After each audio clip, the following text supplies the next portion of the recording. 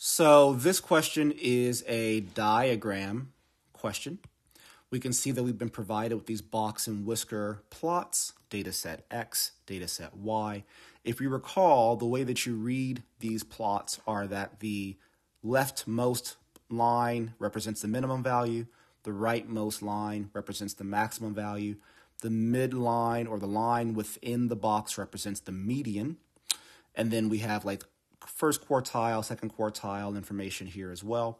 So the question says the box plot summarizes data set X and data set Y. Each of the data sets consists of a total of 100 integers. So that's good to know, right? So obviously there's a data set here behind these whisker plots that we do not see. So I have no idea. How they're distributed necessarily. Which of the following statements must be true? So whenever I see must be, it stands out to me, right? So here's why it stands out to me. I want to make sure I'm not choosing something that could be, right? So could be is the enemy here. I want to make sure that I'm choosing an answer that must be, and in this case, it must be given what we see visually here because we don't have any other information to go by.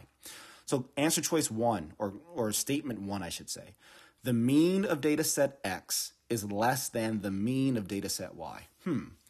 Well, looking at the box plots, I don't know the mean value. There's nothing within a box plot that tells you what the mean is at all. So there's not much I can say about one. Choice two, the median of data set X is less than the median of data set Y. Well, that is provided, right? That's this line here, which lines up with 5 for data set X.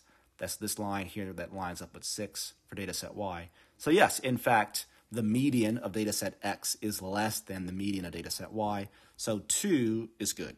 So let's look at my answer choices. A says 1 only. Well, that's not true because we know 2 is good. B says 2 only. I like that. C says 1 and 2. Again, I think the mean of data set X could be less than the mean of data set Y. There's just not enough information for me to be able to know that for sure. So I'm going to say choice B is correct, and C is gone, and obviously also D is gone.